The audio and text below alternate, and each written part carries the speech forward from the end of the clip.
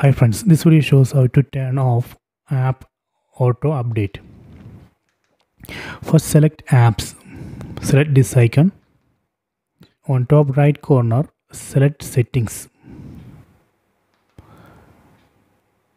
And here in the top right, we can see auto update on. So right now it's on. By default, it would be on. If you want to turn off auto update, we can turn off here. Just press OK button on the remote and disable it. So right now auto update is off.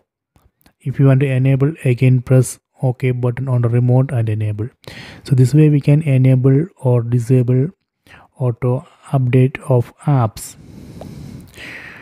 Okay, so I hope you have enjoyed this video. Please subscribe my channel, please like and share the video. If you have any doubt, please comment.